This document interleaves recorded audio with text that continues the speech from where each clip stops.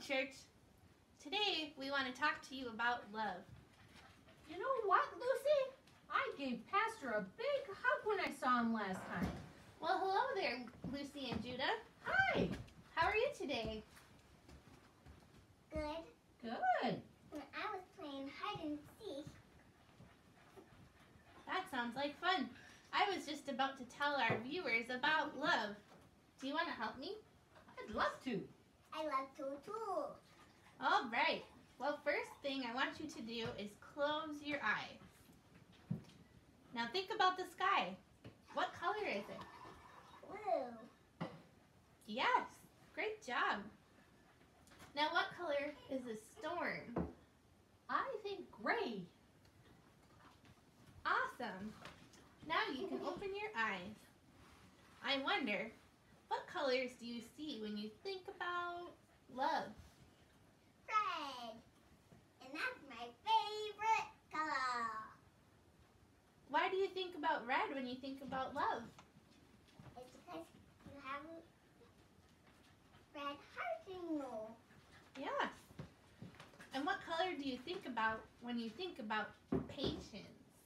Purple. Well, that's fun. You know, yesterday, Amelia and I had some craft time, and we made these fun dancing sticks with a dowel and some rainbow color ribbons. No matter what color you think of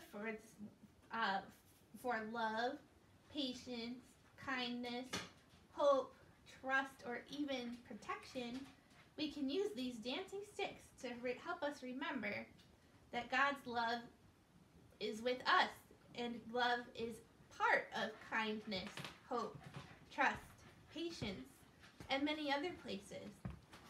So I'm going to read a story that talks about all of this. Do you want to dance with these sticks while I read the story? Yeah! All right. Woo!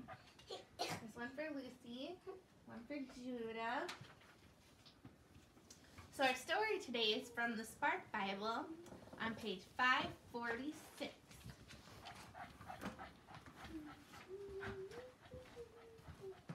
Paul's friends in Corinth had lots of good ideas, but sometimes they forgot what was most important: love. Paul wanted to help them remember.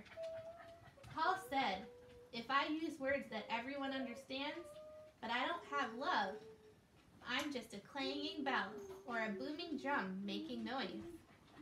If I teach people about God, know what will happen tomorrow, know everything there is to know, and can figure out the mysteries of the world, but I don't know about love, none of the other things I know matters.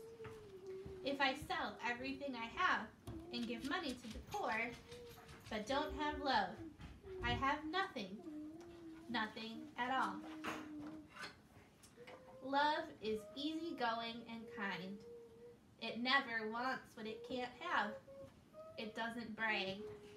It is not rude. It is not selfish. It doesn't get angry. And it always forgives. Love is happy with the truth. Love always protects, trusts, and hopes. Love doesn't give up. It never fails. All the things we know and all the things we have will go away someday, but God's love will never go away. Every day we grow older, we learn more and more.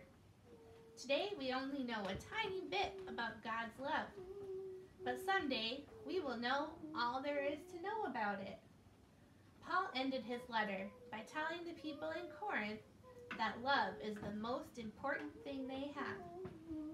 Paul said, "Until the time you know everything about God's love, you have 3 things to remember: faith, hope, and love. The most important of these 3 things is love." You know, Judah and Lucy, you are great dancers. Just like your dancing sticks floating around, God's love is floating all around us when we dance. We need to remember that in the ways we treat each other. Well, it's time to say goodbye for now. Okay. Almost your bedtime. That's right. All right. Bye. Bye. kids, have a great day, and we hope that we can see you all very soon. Bye!